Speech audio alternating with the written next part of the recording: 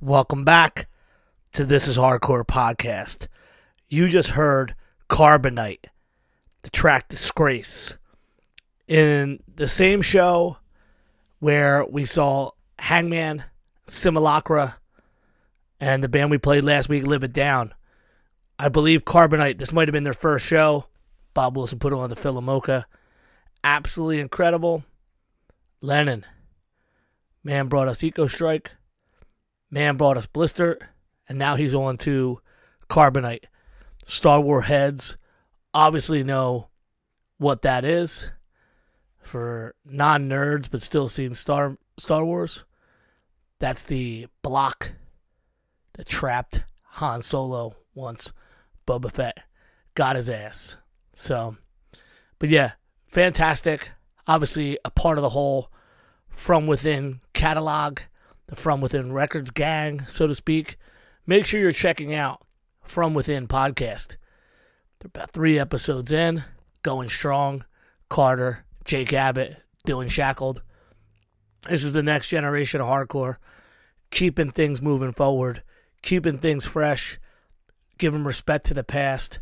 Everything you could ask for. And so I was just thinking about young bands or new bands more than young. And why not? Carbonite. Good job, Lennon. Hope to see you guys play some more. This is a wild weekend, guys. I know a lot of you listening probably aren't Philly people. Might even listen to it after a lot of the stuff that we're talking about is done. But this is my fucking job. This is what the fuck we do. We talk about shit going on in Philly because we're from here. Tomorrow is the Casualties, which actually you're listening to Friday, so it's today.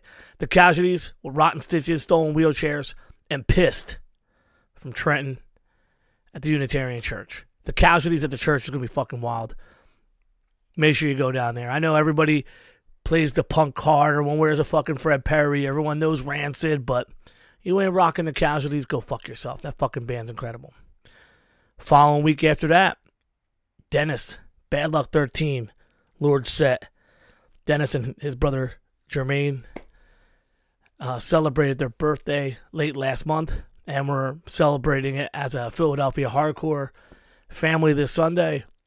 Bad Luck 13 has some original members playing on this one. Punishment, my band, OG lineup. We got Departed, Joe Stanley's band, Nameless Prince. Dude, been going to hardcore shows fucking forever. Got a good business, cool band. And the up-and-comers from Philly, The Next Breed, Cycle of Abuse. Very gloomy, heavy. I don't like the term beatdown. I think it's fucking corny. But heavy fucking band. All Philly kids, or mostly Philly kids, so they're opening up the show. Check it out. Yo, it's $15. Cash at the door. Ain't no fucking advance tickets. This is old school shit. 22 years ago to the day, Punishment played our first show at the Kill Time. Bad Luck 13 played the Kill Time. It did not end well. Fire extinguishers, everybody running outside. Shit got out of hand, but that's what it was 22 years ago. You showed up to a show, you knew you were getting the fuck in. So just follow the fucking rules. Show up and get the fuck in. That's how we roll here. Speaking of other shows, we got Drain, Pain of Truth, Ingrown, Chemical Fix, Combust. That's a crazy show on a Monday night at the church. Friday, March 18th, we got Karma, Dare, Choice to Make, also at the church. And then going back to what we were just talking about, we got the From Within Showcase. This is Eco Strike's last show, last time out.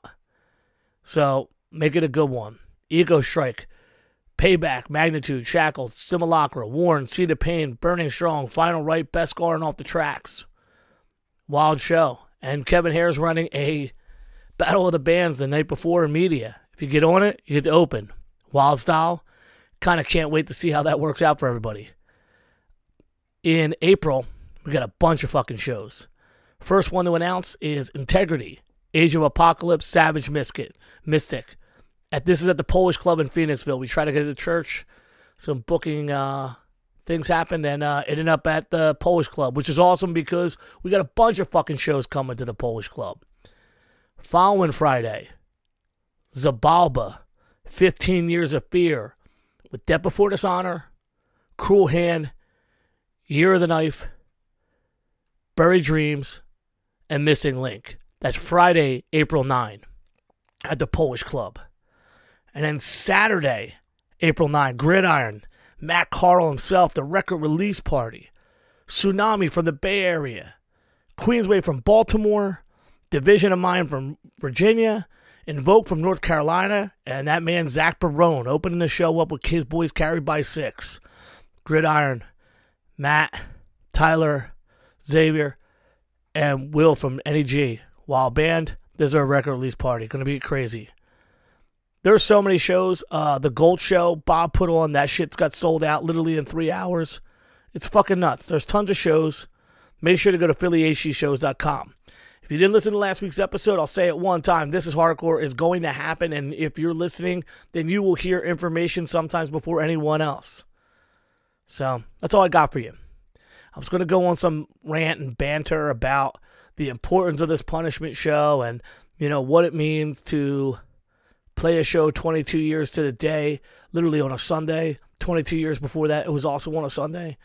But when it really comes down to it is punishment was the vehicle that put every other thing in motion for me. If the things rolled all the way back to the moment where Mike Brown and I get out of the Dysphoria van, onto the L train, come back to Philadelphia. I get grabbed up by the cops of the 15th District for having a blowgun on the L. Get out, and then I'm psyched to do a band. If that didn't happen, there's no This Is Hardcore. There's so many things that don't happen because a lot of what would come to be, connections made, friendships made, experiences had, learning lessons by failing, being the most disorganized band in the history of the world, but the most driven to constantly be on the tour. This Is Hardcore never would have happened. And serendipitously, it ends up on a Sunday. I thought it'd be a cool idea. Damien, who was a podcast guest last year, he's flying in from London to be a part of it. Mike Brown hasn't played a show in any band in 20-something years. Dan, who plays drums, he stopped playing drums about 15 years ago, but he's back on it just for this one. My brother Mike Mig, he's never stopped playing in bands. In fact, it's kind of cool. This is a episode about the amazing DLUx, Danny Schuler from Biohazard. First met Mike in the back crossing alleyways of Frankfurt, and he was walking to Ophir Studios for Owen Franklin, who as was his studio in our neighborhood. And I'm like, yo, what are you recording? He's like, oh, yo, my band's Scarred for Life. Mike had a band called Scarred for Life with me and Mike Brown and Damien and Sam, R.I.P., put this band together. We had to have another Biohazard title, so we went with Punishment. Biohazard's fucking, to me, that video just fucking blew my mind. Couldn't fucking believe it. It was just something totally different. It's a metalhead checking this shit out. Didn't know what to think about Biohazard. But, again, none of this would happen. This podcast wouldn't happen. So much of my life wouldn't happen. Maybe if Mike didn't record it over it, if he recorded down the street. But, I mean, Mike was around. Scar for Life would play shows with Zayo and all this stuff. So we kind of knew what was going on in Bristol, even though Bristol to Frankfurt might as well have been about 100 million miles, even though it was about 20. Punishment put a lot of things together for me. And when the band original members started rolling and falling off like old tires, all I had was pushing the band forward and trying to make it work at constant failures, constant disorganization, with very little supervision and someone to step in and go, Joe, you did your best, but got to take a step back. And it was only joining Shattered Realm and trying to focus on their tour cycle that Punishment had a time to finally put the wheels down and, let them go flat for a bit. And, anybody around here has seen us played. We've played a bunch of benefit shows, but it's never been with these guys. And I'm excited to do it. I really love Dennis. I'll tell you a funny story before we get on with this Danny stuff is that early on I was a long hair and I didn't look like the part for hardcore. But due to Bushy and rolling up, and I don't know who he met first, I met Chris Doc at a 25 to Life show, and Chris Doc would dap me up. He was kind of like, yo, you're a Philly dude. He always gave me love, but like it really was bushy going down and starting to become cool with downtown people that really started pulling the neighborhood guys because he's a couple years older than us. And we started getting around Jamie Davis from Bad Luck, Jason Goldberg from Bad Luck. You know, as more of these guys we were going to more shows and interacting with these guys, it was these guys who put all this stuff into my head. Stuff I say on this podcast, stuff I live with my whole life. There's a reason why I love Vision and Maximum Penalty and Turning Point and Confusion and Killing Time. It's because of these guys. These fucking guys that... So it's crazy to think all my old heads are now turning 50. And I love them. And the neighborhood kids who would come after us obviously would start bands like Horror Show and Blacklist It. And it keeps, you know, One Dead, Three Wounded, Kill Verona. I mean, there's so many different people from the neighborhood who eventually do music. But let it be known is that it's the Bad Luck guys. And, you know, Dennis being a part of it that really set the tone and set the example that we continue to follow and that we continue to, you know, hold the faith down, man. We hold the fort down. We keep the fucking faith. And I'm just lucky that as I was finding hardcore and learning my ways in a chaotic city that was full of fist fights and Nazi fights and, you know, it was the guys like Dennis and standing up in the front and smashing people and following their example. And, you know, basically him turning around to us and being like, look, motherfucker, this is what we do. We fucking smash Nazis. That's what the fuck this is. And being 15, turning 16, it was like, fuck, I guess this is what we do. Yeah, I came from metal where there'd be 30 Nazis sig heiling and no one would do nothing about it. But shit changed. Philly changed. And we took over and kept running with a lot of what those guys had set down. And out of my eternal love and respect for my big brother Dennis, I'm really happy that we're able to do something for his 50th birthday. Much love to his twin Jermaine, who did not make the flyer. This is mainly about Dennis, unfortunately, Jerm, but it is what it is. We love you too. I hope you guys come out. Young kids from Philly, this is your chance to see Punishment. This is your chance to see some wild Bad Luck shit. And make it count. Not every show will be happening every couple weeks, you know. Sometimes a band plays once. It is what it is. I don't know the fucking future, but I'm not going to promise anybody shit. Besides, we're going to show up and give us our fucking best, and I hope you're going to see it. Now on to Danny Schuler. Recently, I got wind that Danny Schuler had joined Dan Anastasi in his project Kings Never Die. Dan was in Mucky Pup. He would be in Doggy Dog. If you guys saw the pre-show with Leeway at the Underground Arts 2019, you would have seen Dan on guitar. And then Dan at that amazing Madball Leeway Wisdom and Change show in the fucking winter storm. And Dan started a new project called Kings Never Die. And for whatever reason, he rebooted it. Changed up some members and brought in the fucking big guns. Danny motherfucking DLUx Schuler from Biohazard. Not only is Danny a class act and someone who speaks well of every person he's ever interacted with. I've never heard Danny say really a negative thing. Always been super positive, but I don't know if hardcore, and you got to think about this is chronologically important to understand. Killing Time is playing now. Breakdown demo's out.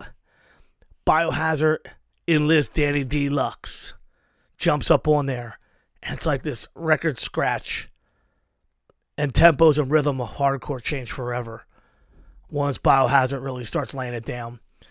And the argument can be made when the LP came out, the one that ended up on Maze. That thing would forever divert some paths. And Biohazard, iconically, aesthetically, visually, and musically, has a huge impact on 90s and every generation after hardcore scene, period. Foundation level band. Everybody I know has a Biohazard tattoo. Got one on my elbow, named our band after him. The amount of love and respect given to Biohazard from so many people is universal. And we were chit-chatting about him joining the band. He wanted to send me some tracks. I'm like, dude, I'd love to have you on the show. And he said, anytime. This man has a job, day job. He also has some kids. So this is a shorter one, but we're going to do another one with part 2. So let's roll into Danny. He tells some fun stories, early days of Biohazard, and we leave off on a high note, and we're going to bring him back. Let's fucking go. Today we are talking to none other than DLUx, Danny Schuler, from the pivotal foundation hardcore band for so many of us, Biohazard. And that's not where he stops. I mean, he's got the new project, Kings Never Die. And I'm just excited to have you on the show, Danny. Thank you for coming on. Yeah, no problem, man. My pleasure. I gotta hold this next to my head to hear you. It got real quiet all of a sudden. But my pleasure to be here, man. It's good to talk to you, bro. So we always start things at the very beginning. And I'd love to hear not only where you grew up and like what the environment was like, but when your first beginnings of picking up music, what your parents were listening to, and like what drove you to start playing an instrument. Me? Yeah. Well, growing up, my parents were both, they weren't musicians, but they were both like very musical people. Like they were both really into music. My mom was into Elvis and the Beatles. And my dad was into rock and roll and everything. So our house, as a kid, you know, we always had music on. But for some reason, I was just, I don't know what it was that got me into the drums. I remember watching like Elvis in concert years ago with my mother and watching the drummer playing these like blue sparkle drums. And I was just like, that looks pretty cool right there. You know what I mean? But, I didn't really think about becoming a drummer until later on when my oldest brother Joe brought home like Kiss records and, you know, all that stuff. And, you know, Black Sabbath, and my neighbor came by with a Black Sabbath record on my 5th birthday and played it for me. And, it's actually hanging on my wall right in front of me, autographed.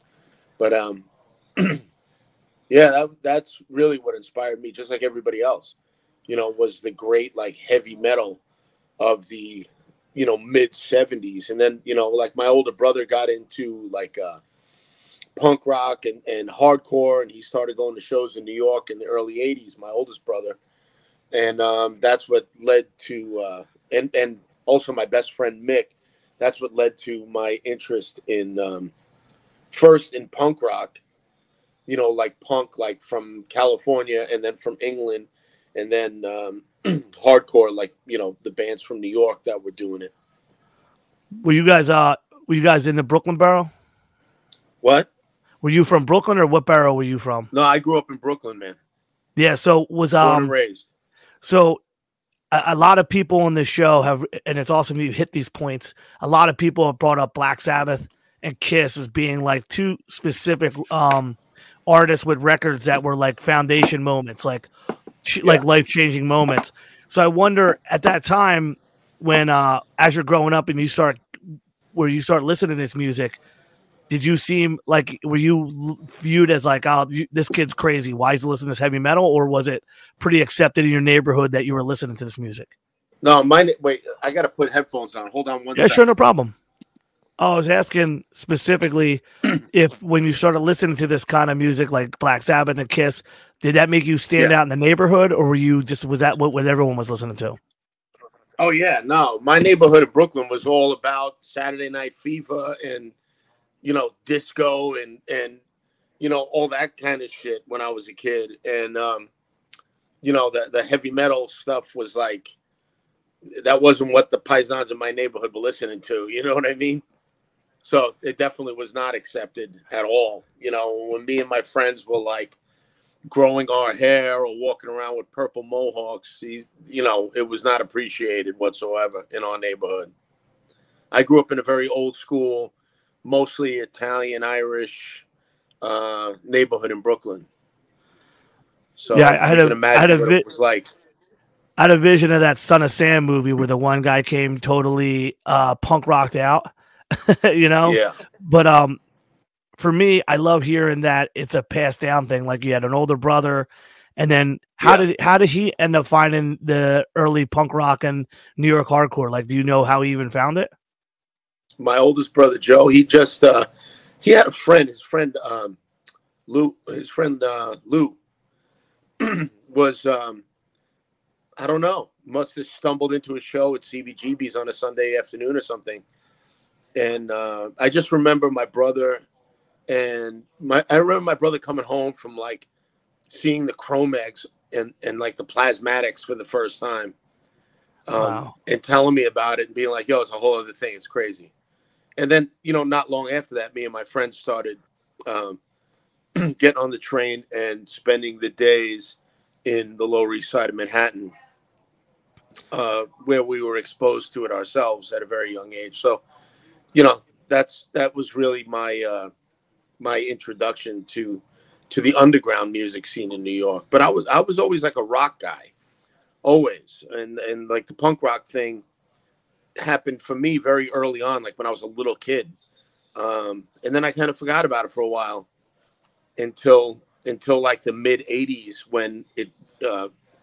I just kind of got linked into it again. A bunch of my friends were going to hardcore shows, and they were like, you got to listen to this Chromag shit, and you got to listen to this Agnostic Front stuff, and they just turned me on to it. And I was like, this is great, and just the fact that the bands were from New York and they were local guys, and like, we knew some of the guys in the bands and stuff like that, just made it even cooler, because it was just like, yo, this is a New York thing. These are New York guys. These are like, these are like people that we know. It just made it like a cool, familiar thing. I grew up in a similar kind of situation where our neighborhood didn't really like the way that we were coming up.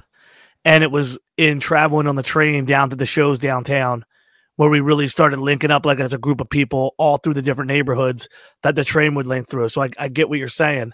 Was there other people that you would eventually meet down in the Lower East Side that you would end up finding out they're from Brooklyn, or did you guys all kind of come from Brooklyn down to the shows and meet people down in the Lower East Side? Well, it was me and like three of my friends were the guys who would always venture out, get on the train all night, and end up in Greenwich Village. And we used to get in all kinds of trouble just running around down there. It was crazy back then. In the mid to late 80s, that neighborhood was insane. And it was like, a bunch of long-haired kids from Brooklyn running around down there. It wasn't a good idea. It was not a safe neighborhood. But I mean, in that time, I met a lot of guys who I still know to this day, guys who were, in bands and stuff like that, just from hanging around, just from, going to bars and stuff like that. We went to CB's, we went to shows, but I wasn't at CB's every weekend. I kind of missed like the whole like classic era of New York hardcore. Like I was too young, and I kind of got into it a little after the fact. You know what I mean? Like I kind of missed that first wave of New York hardcore. Obviously Biohazard. I mean, Biohazard was like an 1989 kind of deal, not a 1985 kind of deal. You know what I mean? So we came after the fact, when it comes to, when you look at it, at the chronological history of the hardcore bands and the hard bands that came from New York, Biohazard came along later. Yeah. I was gonna say that you're probably one of the few people. You're one of the few people on the podcast that have taken the time to speak about, like, because we talk a lot about like the first wave of stuff, which was like the Max's Kansas City and the 79, 81 stuff. And then when it started being down in CB's in the, that era, a lot of people try to do their best to tag themselves into, oh, I was this far back in the hardcore. It was kind of cool that you're like, yo, I missed some of it, because you don't really hear too many people I did. mention. I missed it. I missed it completely. I was a little kid. I was, 10 years old, in 1981 or 1980, I missed all that. Like I said, I'm not an OG, New York hardcore guy who was there in 1982. I wasn't there. But my brother was at some of those shows, And my friends were going to some of the later shows and turned me onto it. And, I got into it a little later on, but I was lucky enough to see all the great shows, and I don't know, I'm just a fan of it. You know what I mean? Like anything else, I'm still a fan of it to this day. All the great bands. What at what point is it earlier than when you start going to shows, or is it shows that really get you to start really focusing and playing drums? Like, what was the impetus to get you to start playing? Well, I like I said, I started playing drums. Well, I didn't say it, but when I was a little kid, I wanted to play the drums when I was 4 years old, and I ended up getting a drum set when I was 5 years old, for Christmas. You know what I mean? I remember that year, all I wanted was a leather jacket like Fonzie and a drum set like Peter Criss. That's cool And as shit. so yeah, that's when I started playing the drums. But when I really started playing, I was around 13 years old. So that was when I had a drum kit that I borrowed from some kid in the neighborhood in my basement, and that was me playing along to records and really trying to learn. And that was probably around 1982-ish at that time.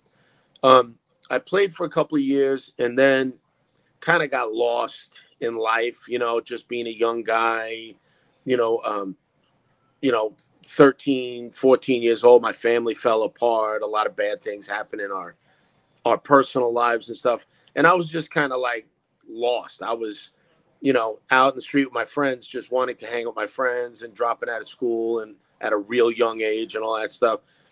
So I kind of lost the whole drum thing. And then when I was around 16, well, actually, let me go back. When I was about 14, I joined a pretty popular band in Brooklyn that was called Crystal T. And they were what you would call back then a top 40 band. Like they would play L'Amour's and they played cover songs. Like the whole set list was early Van Halen and Black Sabbath and stuff like that. And they were older guys from my neighborhood in Brooklyn. And I was about 14 years old and I joined their band, with these 25-year-old guys who were playing around the tri-state area of New York. And that was my first experience of playing live shows, with these older guys playing bars in New York City. It didn't last long, lasted about a year or so. And then I was kind of lost after that, just kind of disillusioned. The music, I didn't want to play that kind of music. I wanted to do something different. And it was around that time in the mid 80s that a friend of mine played me the first Bad Brains record, or actually Rock for Light it was. And that was like a life changer for me, Bad Brains, hearing the Bad Brains. And then Eye Against Eye came out and I just became a fanatic. And I knew that I wanted to do something more in that vein, less of a rock thing, more of what they were doing. And it just became my obsession after that. I just wanted to be in a band. And, I bummed around Brooklyn, playing with a couple of other bands, filling in for a band here and there, just anything to play. I didn't care who I played with, but I knew in my mind I had the ultimate goal of doing something musically that moved me the way Bad Brains, moved me, or the way Led Zeppelin moved me. Those are my two favorite bands my whole life. So that was the motivation. And so when I was around 16 or 17, I started really playing drums again and writing songs. I played guitar and everything also. And I started writing songs, and I was jamming with some of my friends, trying to put bands together, but it never worked out. And then one afternoon, me and my girlfriend at the time, I was about 18, went to a show down by Avenue A. I can't remember exactly who was playing. I think I can't remember who was playing, but it was a show down there, and I ran into Evan and Evan Seinfeld. And Evan and we actually had a band when I was about 11 years old. I knew Evan. We grew up in the same neighborhood. So I was aware of Biohazard. I had already seen them play. I grew up, like I said, with Evan and Anthony Mio, the original drummer. And I knew Bobby Hamble just from the neighborhood. And Evan came up to me. He was like, "Hey, man, we need a new drummer. What are you doing?" And I was like, "I ain't doing nothing. I'm just writing songs and playing drums and just looking for something good." And he was like, "Why don't you come jam with us?" And my girlfriend was like, yeah, do it, you know?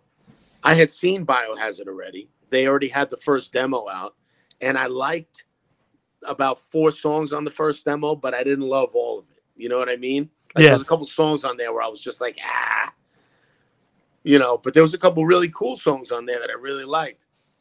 So I was like, all right, I'll come down to the studio. And I went down to the studio, and they were auditioning drummers. And I had no idea that it was an audition. You know what I mean? So they had like, Were they like lined up? They have like guys like yeah, they had like a couple of guys there with their girlfriends like hanging around. And, you know, I didn't know it was like that. I didn't know it was going to be like, you know, an audition, like a whole corny process. But, you know, I stuck around and we sat down, we played a couple of songs. And I remember Billy just kind of looking at me like, wow, it sounds good. And Bobby was like, Danny, you know, I can't believe this. This is crazy. We were in high school together. What the fuck are you doing? And I was just like, yo, man, let's play, you know? So I started rehearsing with them. And then they were like, you know, they had a show coming up with like MOD or something. And they were like, yo, can you do the show? And I was like, yeah, you know, but they never told me I was in the band, you know? They was like, they were giving you a dry run. Well, no, they were just kind of like, they were conflicted because I was like this long-haired rock dude. You know, I wasn't like a skinhead, you know, and they weren't sure about me. You know, I didn't fit the image of their band. You know what I mean? They were like, you know, they were very concerned about the way I looked, you know, because I didn't look cool. You know, just being honest, I didn't look cool. So they were kind of like, they wanted me there because they liked the way I played the drums. And they liked me, but they weren't 100% committed to having me in the band. And then they were like, a show came up at the Sundance in Long Island, and they wanted me to play. And I was like, yeah, let's go do it. So I went and did the show with them. And I just remember after the show, Bobby Hamble walked over to me, and he was like, yo, I don't care what anybody says. The way we play together is magic, and you got to join the band. And I was like, yo, I'm in. You know, let's do it. And then from there on out, that was it. Evan and Billy still haven't told me I'm in the band. 30-something, 40 years later, whatever it is. Dude, that's fucking great. Now, when you go back to the, did playing in that Crystal T band expose you to L'Amour's, or were you aware of L'Amour's before? Were you aware of L'Amour's before you started playing in that band? Oh, well, I was always aware of L'Amour's because that was like a legendary club in our neighborhood. But I played there with them in 1984. So what was the L'Amour bills like before, like what people in hardcore associate with L'Amour's? Like L'Amour's always have, like, I heard a story about Ramones having the Mob open for them at L'Amour's one time. So I know they were doing punk rock, but like what kind of shows were going on L'Amour's when you were checking? Yeah, I saw the Ramones at L'Amour's. And there was only about 200 people there. Like it wasn't, you know, but yeah, L'Amour's just did whatever made sense. Like whatever would put people at the club in the bar, that's the show they would do. They weren't, it wasn't like how CBGB's was dedicated to underground music or anything like that. L'Amour's, they didn't care. They were businessmen. They just wanted whatever band drew people and brought people in. That's what they wanted there. And they trusted a local kid to kind of be the promoter, Ken Creedy. And Ken, you know, it's a guy who really, he put us all on. You know, it was kind of like his idea to like start bringing, you know, hardcore shows into Brooklyn and start, you know, branching out into that thing. And it was really because of him and another couple of guys that the local shows started blowing up at L'Amour's. But, you know, back in 1984, when I played there with this band, Crystal T, you know, it was just like a cover band night. It was like a bar, you know, it was like, come on in, they're playing all the hits and, you know, $2 drink specials until midnight, that kind of thing, you know? Now, when I think about L'Amour's, I just think about like because we played there a couple times. How did the neighborhood react to like a club in the middle of the neighborhood drawing like all these long hairs and shit in there? It was always a problem. Always a problem. I mean, you've been to L'Amour's, right? Yeah. So, I mean, it's right in the middle of a residential neighborhood in Bensonhurst. And, I mean, Bensonhurst ain't the same now as it was in the early 80s. But, you're talking about a hardcore Italian neighborhood, wise guys everywhere, a lot of dudes running the street down there. They didn't want to have these freaks, playing these shows. And there's a police station right around the corner for Lemoore's.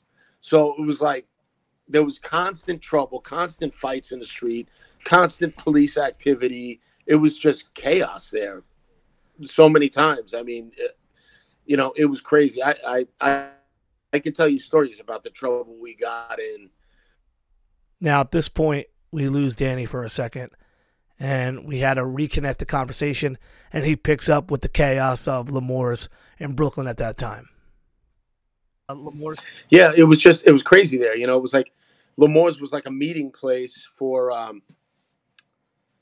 people from all over the place. I mean, when a big show happened in Brooklyn at Lemoore's, it was like you had kids coming in from Long Island. You had a whole crew of kids coming in from Queens. You had crews of kids coming in from the Lower East Side.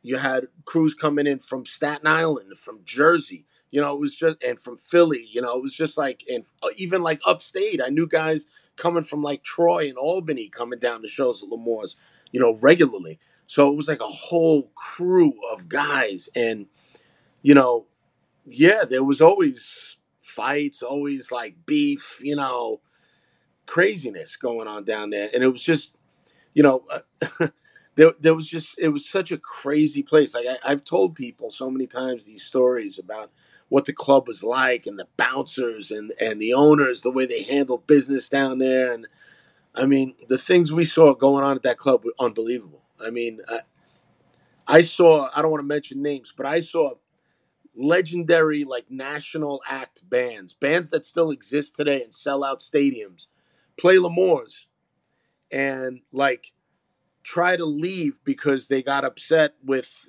their rider wasn't filled or something like that, and like get in their bus and like I saw the bouncers just bust onto their bus, pull them off, put them back in the club, and the owners, tell them you're gonna play or else, and these guys are like crying, bands like California, I mean, I seen it happen.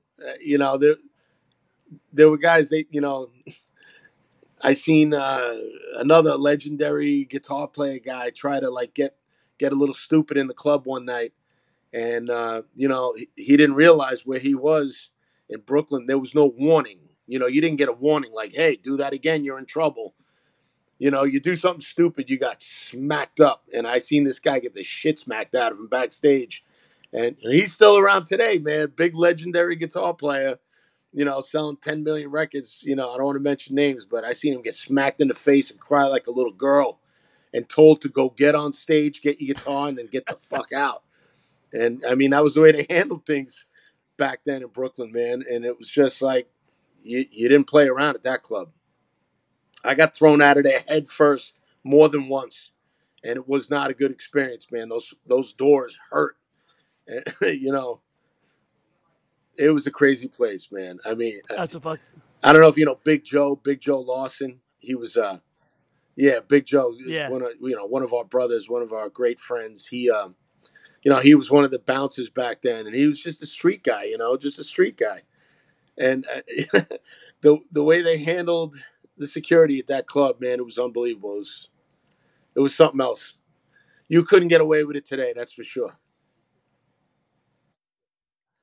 No, not in any regard, especially with the fucking internet and all that. Now, when you take on playing with Biohazard, obviously the scene, there's the hardcore scene, there's like this quasi-hardcore metal scene, there's all these different things all happening because we're talking about 88, 89 now, right? Yep. I started with Biohazard. So and I was 18 years old. It was about 1989. Yeah, so like, I mean, right there and then you have some of the best crazy hardcore records out, like the Leeway records out, the GB records out. Youth of Today is huge, but also Carnivore is a big deal in that regard. And hardcore is starting to bleed into metal and vice versa more in the way that hardcore bands are getting more opportunities to play with metal. So Biohazard to me seemed like this kind of amalgamation of like you there's definitely like the hardcore punk rhythms. There's definitely some hip hop elements, and it's always been one of the most unique sounding bands that have come across. I think it adds to the legacy of why the name stays popular for all these years. And obviously from the demo you can hear some of the tracks, but when you guys started when they had those tracks, you were involved in kind of bringing them into what they would end up on that first record that would end up on Maze, right? Like you were involved with the writing, or do they have a lot of that on that already kind of laid out when you The joined? songs that were on the first record, Yeah, they had written a couple of them, but when I joined the band, I wrote a but you were few a part of songs with them. them also for the record. Yeah, there's always people that the name that the word that always comes up, and I've always wondered, and I'd like to hear your perspective on it. Obviously, telling us about Brooklyn, there's this urban like tincture to the band, just in presentation. But were you guys influenced by the different rhythms of the hip hop stuff that was also really big in New York and the underground at the time? To kind of like change up how you would traditionally play like a metal or hardcore Definitely. song? I mean, my neighborhood where I grew up was called Canarsie, and Canarsie was very much when I was a kid, hip hop was everywhere in that neighborhood. So it was like, um, I mean, there was no way to stop the influence of it, you know. And I mean, for Bobby and Evan also, you know, Bobby grew up in Flatlands, Evan grew up in Canarsie too. We were exposed to hip hop at a very early time. I mean, it was the music in the streets when we were kids. So that influence was going to be there no matter what. And, you know, when I joined Biohazard, um, I remember they were kind of like, you know, the songs on the demo, we kind of want you to play it the way it is on the demo. And very early on, I was like, I don't like, I'm going to change it, you know? And the first guy in the band to kind of like be like, yeah, change it was Bobby Hamble. Because me and him were rehearsing, I remember, and we were playing some of the early stuff that I wasn't a part of the band when they wrote. And I just kind of like started changing the feel of it a little bit, just to kind of give it like a different kind of feel. And he was just like, yes, yes, that's great, that's great, that's great. And so at the beginning, they weren't too open to that different kind of change. But as we wrote songs together, those influences all started creeping in, and not just from me, but from Evan also. Evan was very into hip hop, and he brought a lot of that influence into the band too.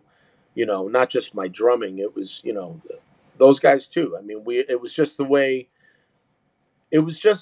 we kind of like put the songs together. You know, like very early on, we had conversations about bands that we loved. You know, me and Bobby and Billy and Evan, we would sit around and talk about records that we loved, and it was always like Cro-Mag's demo, Cro-Mag's Age of Quarrel, um, you know, Eye Against Eye, um, Carnivore, Retaliation, you know, Sheer Terror. It was always like we would talk about bands that we loved, and I remember listening to either I think it was Retaliation, and just kind of being like, we'll never outdo how great this is, you know?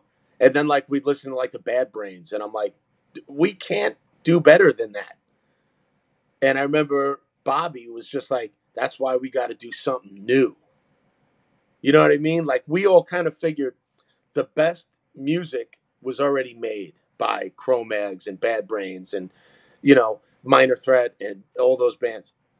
And it was just like, if we're going to just be another one of those bands, nobody's going to know who we are. We have to add something to this. We have to kind of like do something a little bit different. And it was just like, let's just do whatever we think is cool, you know? And so when we started writing the songs, we weren't afraid to like throw in a little hip hop kind of like cadence to the vocals, or like a different kind of hit, you know, kind of feel to the drum beat. You know what I mean? We weren't afraid to try that kind of thing. And, you know, people kind of liked it. It became like a certain sound, you know what I mean? And around that time too, there were, you know, Anthrax was doing stuff with Public Enemy, and like, you know, people were warming up to the idea of it kind of coming together. But in New York City, it was always one thing. You know what I mean? We all just listened to music. We didn't really separate, you know, this is hip hop, this is metal, this is, you know, we all just kind of listened to whatever was good. So that was the attitude when we were writing songs for Biohazard. That's how that all kind of creeped in there. And yeah, that was it wasn't any like big plan, like thought out plan. It was just kind of something that happened naturally. Yeah, it seemed like it was Yeah, an organic process because it seems, especially when we're talking about the surroundings and your other influences. And I like that you mentioned Sheer Terror, and I love the fact that like these are bands that are already having a name in your area. So who wants to be the second rate version yeah, or the third version of that? I love that that was yeah. your take I on the mean, whole they thing. were all those bands that I mentioned are truly at the top of their game and made records that can't be duplicated. You know what I mean? Just Can't Hate Enough, Retaliation, Age of Quarrel, Eye Against Eye. These are records that are the pinnacle of hardcore punk to me. You know, the East Coast hardcore punk. And you know, we knew we couldn't touch that. We couldn't do it better than them. So we had to do something a little different, you know, that played to what we understood and our strengths. And that was, you know, the influence of a little hip hop and more metal and, you know, all that stuff. And then also the L'Amour's played a big part in it too, because they were always putting together shows that put, you know, they would have King Diamond with Cro-Mags opening up. You know what I mean? They would have uh, you know, like hardcore bands playing with metal bands all the time. You know, so there wasn't like a big separation there Yeah, at that time, Cro-Mags had did a whole tour with Destruction. with Yeah, Destruction, and I booked Crowbar a couple years back at the Barbary, and I was talking to homeboy about playing, and he's like, "I'd like to play hardcore, man. Before we were called Crowbar, we were called Deadbolt. We opened for Destruction and Cro-Mags and Tupelo," and I'm like, "Holy fuck, that's cool. Like yeah, that's the coolest shit," you know, like. So I asked you that to start wondering for people who obviously weren't around at the time, was Biohazard one of the bands that was able to play both with metal and hardcore? And were you guys starting to travel beyond the New York City tri-state area at that time or yeah. not We yet? we were playing outside of New York right away. Like as soon as well, the band was doing shows for like 6 months before I joined, and they had already played like Washington D.C. and stuff. So when I joined the band, like that summer of 1989, we went up to Albany, we went down to D.C., we played in Long Island, we played in Boston. We were already covering like a lot of the Northeast, you know, and that was kind of like the goal right off the bat. I remember Billy being very like, what's the word? Uh, Not Adamant? adamant. Uh, he was very driven to like have us go and play out of town. You know, that was like Billy's thing. Like, yo, we got to play Boston. Yo, we got to play upstate. Yo, we got to go to Montreal. You know, and we actually got on shows. Like we played the Channel in Boston. We played the Rat in Boston. We used to play Club Babyhead in Rhode Island regularly. You know, upstate it was like in Albany we would play Saratoga Winners on Sundays and like you know the 9:30 Club in Washington D.C. and all these spots. We were playing these places and we were actually getting shows. I don't know how the hell we were getting shows back then because nobody knew who the band was. But I think it was just because we were literally like always in everybody's face. Like, you know, Billy and Evan were always in people's face. Like, you know, we're Biohazard, put us on a show. You know what I mean? And we were willing to just show up and play for no money. You know, like for example, the first time we played the 9:30 Club in Washington D.C., we opened up for Bobby Steele from the Undead, from Misfits with the Undead. You know, which is kind of Yeah. like a weird bill if you think about it. But I mean, that's a freaking Yeah, cool definitely. show if you ask me. You know what I mean? Well, it also shows the diversity. diverse kind of like Yeah. lineups you could be a part of. Now you said were you playing? Did you join? Did you join before or after the Rock Hotel show that in '89? What do you mean the Rock? They didn't play the actual Rock Hotel. You're talking about the Ritz shows? Oh, all right.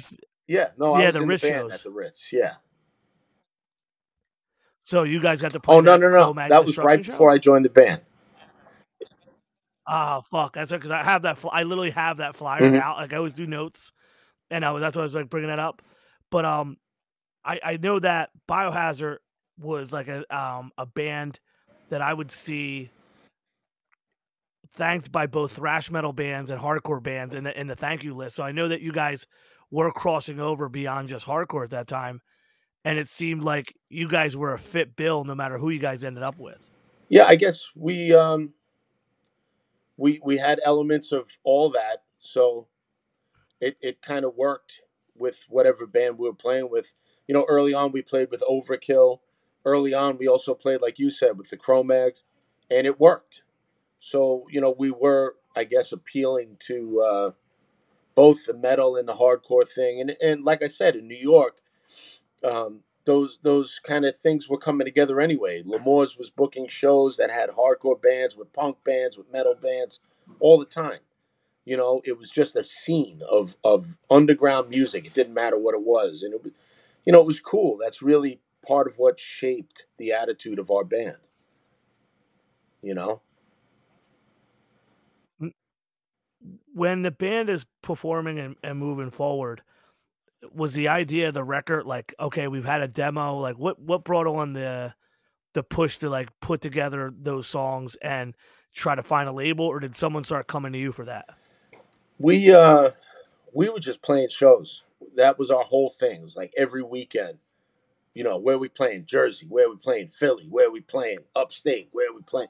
It was just like every weekend play shows. We loved to play. It was fun. We had a lot of friends. We always had friends in bands that would come with us. So we were just really caught up in playing shows and you know, rehearsing all the time. The record, like making a record and that kind of thing, that only really came up because this guy named John Morris just showed up one day and was like, "Hey, you know, I got this record label. You know, we why don't you guys make a record and we'll put it out?" You know what I mean? And we were just like, you know, okay, you know, who are you? You know, and he was like, you know, we'll pay to record your album, and we'll put your album out. We'll make it a big thing. You know, we'll like get it out there, and you know, you can put out a record, you can put out a CD, and start selling them. You know, and we hadn't really even thought much about it at the time. Our manager was Big Rich Frayne. I don't know if you know Rich Frayne from Brooklyn, but Rich was friends with this guy John, and John had gotten a job working for Maze Records, which was like some Canadian dude who came down to Valley Stream, Long Island, and set up a record label and was like putting out Saga records and stuff. And he wanted to do like a cool rock band, you know, that was like his thing. So this kid John was like his man on the street, and this guy ended up going to L'Amour's, coming to a Biohazard show, and you know L'Amour's had 1,500 kids crammed into it, and he was like, "Holy shit, we gotta sign this band, make this record," and that was really how it happened. You know, there was no great plan, there was no big scheme, there was no negotiation. It was just like, "Yo, these guys want to make a record. You guys want to do it?" And we were like, "Yeah," and we did it. Never got paid. But that was how the first record came out. Yeah, there was a couple bands that kind of got ripped off by A lot them, of bands right? got ripped off by them. Yeah, yeah. We weren't the only ones. Uh, well, you guys were. I mean, if we're what is this like? If you're what are you Yeah, 19 at the time when yeah. this is happening? Yeah, so I mean, at 19 years old, you're not like thinking with like the most business acumen, like how do we, Put it like this way. you're This is just how it like to be was for able to me, do it. right? It was like the summer of 1990. We signed the deal. And I remember we each got a check for $300. And I was like, whoa. I don't got to work for the rest of the year. You know, it was just like, That's fucking yeah, great. we each got a check for $300, and we went to a studio in New Jersey, and the sound man from L'Amour's who did like the live sound came, and he was like, I'll record the record. And, you know, we just, in like 4 days, recorded the first album, and that's it. You know, that was it. It was done. And, you know, our sound man, Bruce, mixed it for us. And, you know, that was it. It was that simple, you know. And then we had like a record release party at L'Amour's, and you know that's when the madness started. When that first record came out, I don't think anybody thought that it was going to sell at all. And in like New York, I mean, we sold like 20,000 copies in like a month. You know, it was like a Wow. lot. You know, and it was just all the kids that our friends who were coming to the shows in Brooklyn and you know all over the city. And you know, like, oh, they finally put a record out. All right, cool, let's buy it. Back then, people bought records, you know, and and then we got the opportunity to go tour um, with our friends from a band called Mucky Pup from New Jersey. Came out of nowhere and were like, hey, we really like your band. You want to come to Europe? And for us, that was just like the craziest thing. You know, we were like, what do you mean? Is that even possible? And they were like, yeah, go get passports and you know, play some shows and save up the money to get a plane ticket, and then you guys can come with us and we'll tour Europe. Which was the craziest thing Wow. because we ended up going to Europe and living in a van with these guys in Mucky Pup and doing like 7 weeks traveling around Europe and the UK playing shows. And it turned out to be like a huge catalyst for us. You know, that one little tour over there kind of like got everybody really excited on Biohazard, and then we started going back. And you know, very early on, we were already touring Europe. You know, in the early '90s, we were there 3-4 times a year. You know, just like touring and building the band over there, and that kind of like fed into the whole thing. You know what I mean? It was like we would come home, we'd play in the States, and then we'd go back over there and we'd play over there, and we were selling clubs out. You know, it was crazy. It just kind of got, I don't know, it was like a case of like good timing or something, and just kind of like things happening the right way at the right time. But yeah, it just started getting popular, you know. Dude, that's so cool. And I remember thinking about this. Wasn't one of the guys or both the guys on a Mucky Pup song? Yeah, yeah. Billy and Evan Yeah, they were on a record. both sang on a And Mucky Pup, yeah, a Mucky Pup song called Three Dead Gophers. Yeah, yeah, I know the Bulldogs. I know the Bulldoze dudes. yeah, A lot of Jersey heads that we've had on the show have talked about the importance of Mucky yeah, Pup. Um, Dan was Dan in the band when you guys did that yeah, Europe tour? yeah.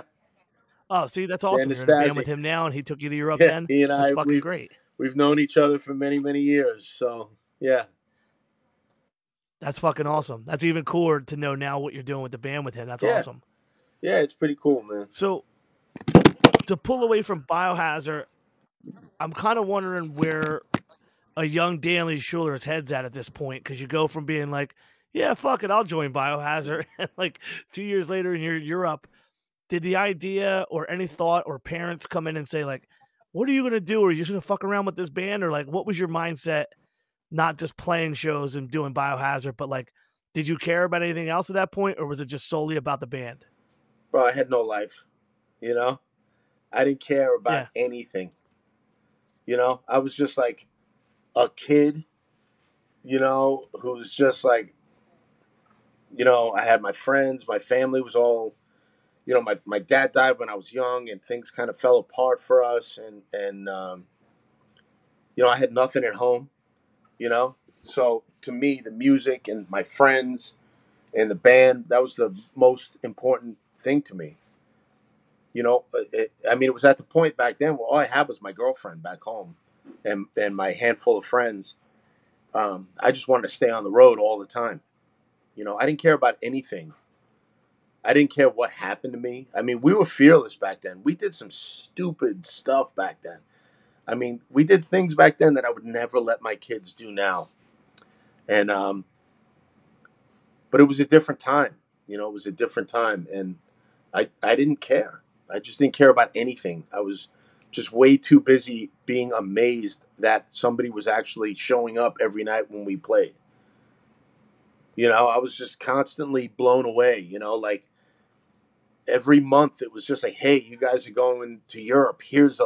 They would, fax over a list of shows, and I'd look at it and I'd go, wow, we're going to London. We're going to Paris. We're going to Rome. We're going to Amsterdam. We're going to Denmark. And it was just like a fantasy. It was just like not even real, And, I was just so grateful. Me personally, I was just really grateful. I felt lucky, you know, to be able to do it. I didn't care about anything else. I didn't think about anything else. And home didn't matter. So it was just like, just go do this, live on the road with the band, and just like a friggin' barbarian. And that's what we did. Now, I love the idea of like a bunch of dudes from Brooklyn being like, "We're going to fucking Paris," Yeah. like I imagine for all of you, this was like the most um like life changing moment. There's the access and the exposure to being on tour, seeing all these different things. I mean, when you guys Yeah. are going, this is like this is like a crazy time for Europe, and Yeah. this is long before the internet. And I imagine some of these shows were like not always at rock clubs, but like they were still doing the squats or, Yeah. it had to be such a crazy experience just in general for you being a kid It was from the. crazy. It was crazy. I mean, there was a lot of nights we slept on the floor in the club after we played. There was nights where we played squats and there were problems and everybody's shit got stolen and there was always an issue. There's always all the issues that go along with playing in a punk rock communist squat like we played. I mean, there was a lot of that stuff back then, but it was never a dull moment. It was interesting. We met a lot of amazing people back then who I'm lucky enough to still call friends. And we were fearless. We had nothing to lose. None of us had families. None of us had any ties to home. So we had nothing to lose. We didn't care. We were fearless. Now I'm terrified of everything now. You know what I mean? I got kids. I don't. Yeah, Back you're then it was just like I didn't care. yeah, you already kind of seen enough that you know what's going to be around the corner, or oh Yeah. fuck, what can come around this corner. So it's a much different than being like, I don't give a fuck, I'm doing this anyway. I get it. Yeah. Now, is there a moment? Is there a moment that you can go to in that time period where things leveled up even further? Like, was there a moment where you guys were like, Yeah. is it Roadrunner? Is it something that precursor to Roadrunner? Like, what was the moment where you're like, holy fuck, this band's actually gonna get even bigger? The moment for me where I realized that we had stepped in onto a different level of popularity was in Europe. It was 1993. I think it was 1993. Um, we played the Dynamo Open Air Festival. Um, we played it again in 1994, 1995, the really big one. Yeah, I seen a But video of that thing. Jesus. yeah, prior to that, though, the year or the 2 years before that, we played it. And we went on in the middle of the afternoon. Crowd was dead. I watched some of the other bands. It wasn't real exciting. We went on stage and it just transformed into a different environment. It was just something changed, you know? And I just remember looking out at the audience while we were playing, middle of the afternoon on a farm, farmland in the middle of Netherlands, and like there was so much dust kicking up from the kids dancing so hard. It was just like a cloud over the sky. It was crazy. And I just remember thinking to myself, wow, these kids are really into us. How the hell did this happen? And I remember after that show, we were interviewed by like TV, and they like I saw them walk away from other bands that were clearly much more popular than us, to rush over to talk to those kids from Brooklyn that just rocked the stage, and I just remember something's happening. And from that point on, when we were in Europe, every show sold out. It was like every night we showed up, there were lines of people. And I remember that's when things really started to change. And then in the United States, things really started to change when the friggin' Punishment video got on Beavis and Butthead. I remember that. That was like a holy fuck moment. Yeah, that was crazy because it was just like all of a sudden we were on TV every week and people were seeing it, and it was just like the reach of that of MTV and all that stuff. It was so far reaching. I had no idea. We had no idea, and it like I remember this was on the Urban Discipline record. Like our manager being like, "Yo, you guys sold 10,000 records this week." Holy shit. And then the next week, "Yo, you guys sold 12,000 records this week." And then the week after that, "Yo, you guys sold 17,000 records this week." Like it just kept growing. And I was just like, wow, maybe this is like a thing now, maybe we could really do this. And, it was moments like that informed us like, hey, you guys are onto something. Maybe you should take it seriously and stop being a bunch of fucking jerk offs and start, taking it seriously and start getting to work, which we did. When the band starts getting noticed, is that the impetus or that was the catalyst to get you guys added to the Judgment Night soundtrack? Well, the Judgment Night soundtrack thing kind of happened a little later on. Oh, all right. So this is still earlier on. Okay, I get it. Yeah, that happened a little later on, and that was because of our connection with, the late great Scott Koenig, who became our manager in 1991. Yeah. Scott worked with Rick Rubin, and Scott was there at the beginning of Def Jam Records and Rush Artist Management, and Scott signed us to Rush Artist Management. So we were working with Scott, and we were at Def Jam every day. And one day Russell Simmons was like, "Hey, you guys want to do a song for this movie, Judgment Night? We're putting together a soundtrack." I forget who put it together. But they were like, "Yeah, we want rock bands and rap bands and all that stuff." And that's how that really came together. We had already done the Onyx Slam thing with those guys with Onyx. We did that in 1993 or 1994, and that was like a really cool thing amongst like the kids in the street back then. It was that was a cool thing that really brought a lot of attention to our bands. So we got back together with Onyx and we did the Judgment Night song, and that was a cool thing. It was a cool thing to do. I feel like you guys had such a cool, different growth into like heavy metal at the time when we're talking about. I'm like a super long hair. Every Saturday night was Headbangers Ball, hanging with my friends, watching every Beavis and Butthead. Yeah. And there was actually a video that you guys had that would eventually come out on one of these like cassettes that you could get every month. It was called like Rock Video Monthly. And that cassette came and it was like, I think I watched that Punishment on VHS so many fucking times. Yeah. Like that was like such a thing. And I remember all of us being long hairs, but none of us being from the suburbs. So we're like, all right, this is like a hard band, but they're from the neighborhood. Like it really resonated. And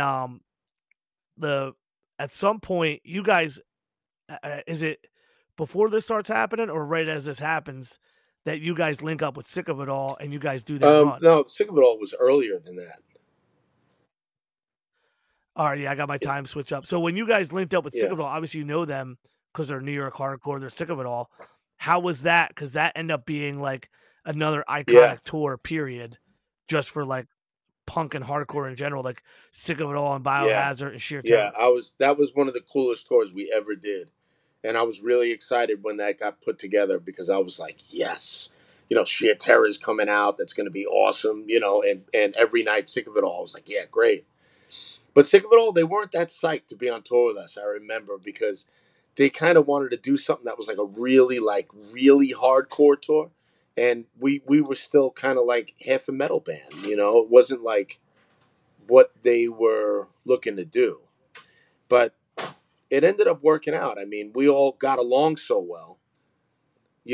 And I mean, once they realized like we were just fans of their band, like every night we would watch Sick of It All, and we would just be like, "Oh, Sick of It All's so great." You know what I mean? Like there was no like jealousy between the bands. It wasn't like, "Oh, we got to blow them away tonight." It was just like, "Yo, we just got off stage. I can't talk. I got to go watch Sick of It All right now." You know what I mean? I got to go watch Sheer Terror right now. For me, I was just like, I was in heaven because it was like two of my favorite bands at the time we were on tour with. And I was just like, this is friggin' awesome. Plus, we had an awesome crew of our friends with us. You know what I mean? It was like all these guys, everybody was from New York, everybody knew each other, and it was hilarious every day.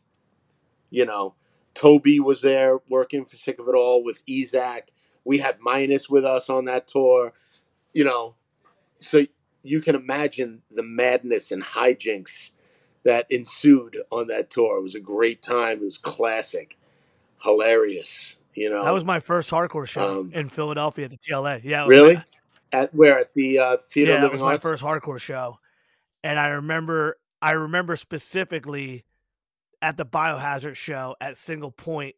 It was during either your set or Sick of It All set. It was during your set, where everybody you just mentioned was basically shirtless on stage, basically telling security like we'll fuck you all up, and we were so psyched, like yeah, fuck them guys up, like um, and I was just like in this moment being crazy young, going to all these metal shows, and that was like my first hardcore show. And I love seeing a band with all their friends being like, "Fuck you, we run this shit." Like that was like the most like, yes, this is the most hardcore shit possible. So I'm glad you brought that up because I was gonna bring up like, yo, when you guys played here, you guys had like 13 guys on the road with you. Yeah. Yeah. Well, everybody came down from New York to see that Philly show. I remember that. My girlfriend was there, my wife now. Um, yeah, that was a big night, I remember. But yeah, that show was great. Those shows on that tour were amazing because it was just like I said, for me it was just so much fun to like, watch Sheer Terror, hilarious every night, and then get to play and then get to watch Sick of It All just destroy the place, and all the insanity that went on with it. It was just that was a great, great, great time, man. That was 1992. When you think about that and then like what would come after for the band, is there ever a time Yeah. where like management or someone was trying to steer you away from those kind of tours? Or were you guys always, because I mean, I think I seen you guys open like a year or two later for fucking Cypress Hill. Like I felt like you guys were the band that would have your own shows that would kill, but you guys would also play with and support so many different acts. I wonder if it was you guys or management that had a hand in how many different kind of tours you guys were taking on. Well, definitely, Scott Koenig, our manager, was like always looking for cool stuff for us to do. And because of his connections with Def Jam in New York, um, we were able to get on shows with like House of Pain and things like that early on. And we were open to do anything. We like our whole thing. Like I remember when the Wu Tang Clan was coming out of New York. We were trying to put together us doing a song with them and doing a tour with them. Like we just wanted to be, whatever was happening, whatever was the music in the street at the moment, whatever we liked, we wanted to latch onto and play and just show the world how cool it all was, and you know, our attitude when we were doing our own shows, like Biohazard headline shows, was we always wanted to put on all the bands that we loved from our hometown. You know what I mean? Like there were so many bands from New York, from Brooklyn that were great, great bands from that era. And I just remember like every time we were playing like a New York show or local show, it was always like, yo, who are we gonna get to open?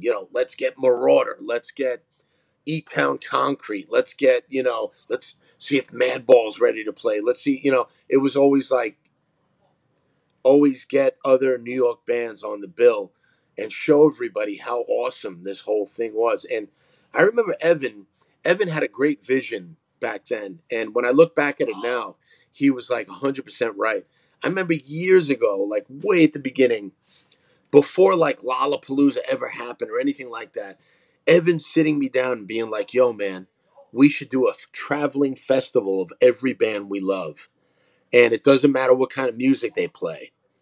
You know, it could be us, it could be the Wu-Tang Clan, it could be Cypress Hill, it could be Agnostic Front.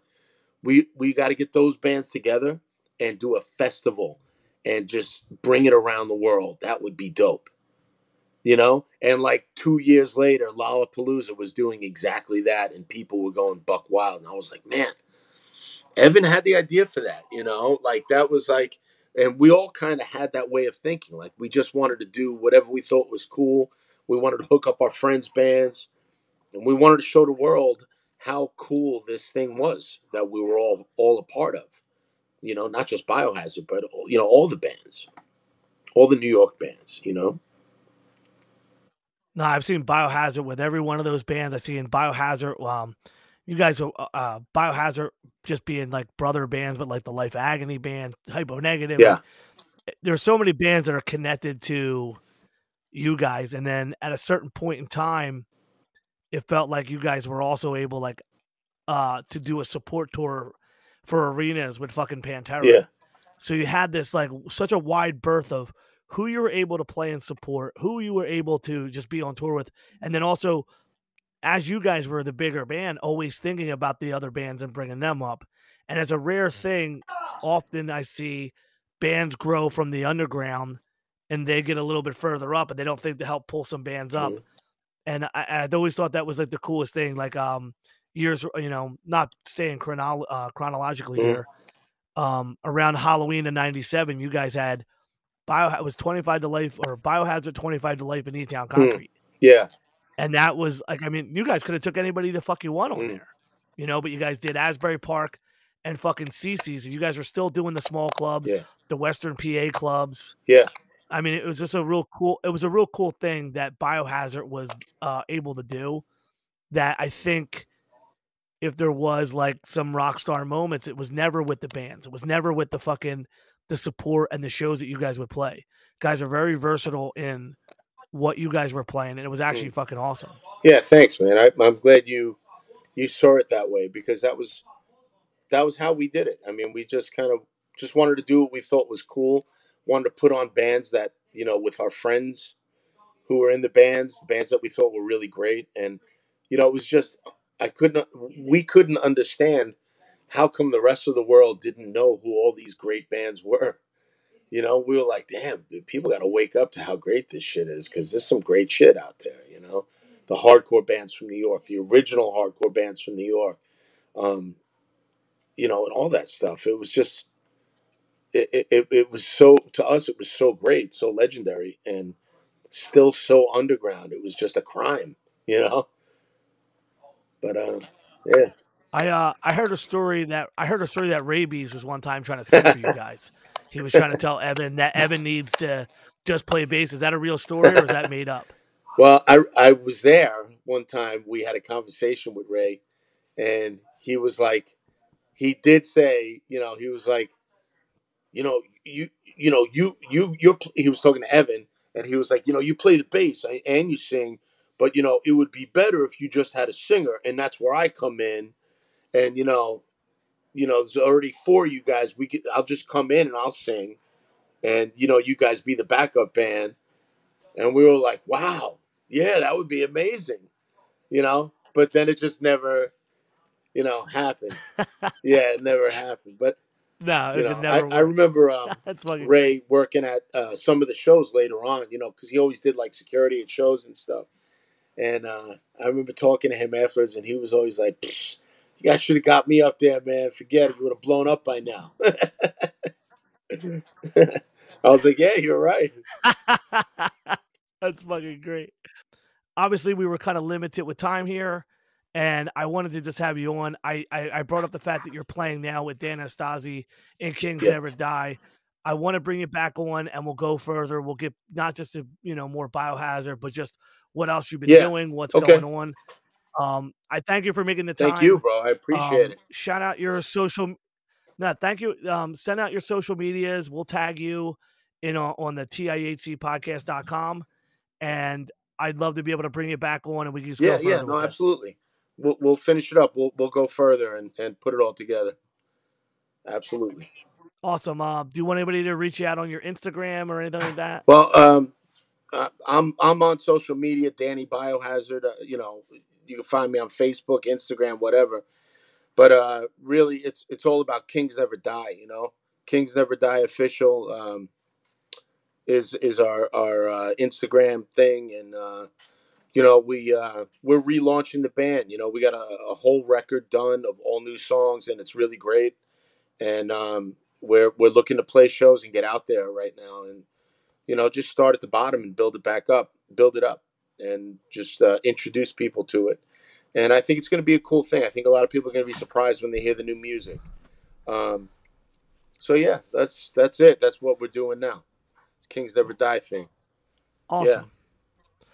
Yeah, we'll tag all that stuff. And thank you for coming on, and we'll definitely get a part 2 together, all right? Thanks, Joe. Hey, man, if you didn't enjoy that one, I don't know what to tell you. Like I said, Danny Schuler is one of the most kind, sociable, affable, no ego having motherfuckers. I don't know if it's because he's from Brooklyn, and just very happy for what his band gave to him. Just one of these people that you can talk to forever. So glad to have him on. And like I said, I know this was a shorter one. We're going to bring Danny back. We'll go deeper. Make sure to check out TIHCpodcast.com so that way you can check out the links to Kings Never Die. You can read the stuff that they got going on. And also you can check out Danny Biohazard, Instagram and Twitter. And again, support PhillyHCShows.com. Support From Within podcast. Support the Rule of Three podcast, which our brother Richie Mancuso, he is now a father. Me, Richie, and the G were just talking in the chat. We were going to try to get an episode coming out soon for you. Stay tuned for that. That's going to be coming out. Make sure you check out the Broad Street Breakdown. God willing, Vinny and the boys get another fucking episode going. Richie busy with the family. The Post America podcast is a little on hold, but he's going to be popping out some new episodes. Make sure to check them the fuck out. And support hardcore everywhere you can. Support everybody. Simple. 2022, a lot of shit's changing. A lot of things are going to be coming back to the word I don't even want to say because everyone says the normal. But let's keep our fingers crossed. You can reach us also at thisishardcorefest.com, TIHCpodcast.com, the Joe Hardcore on Instagram. You can find me wherever you need to. Thank you for supporting, and we'll talk to you next week.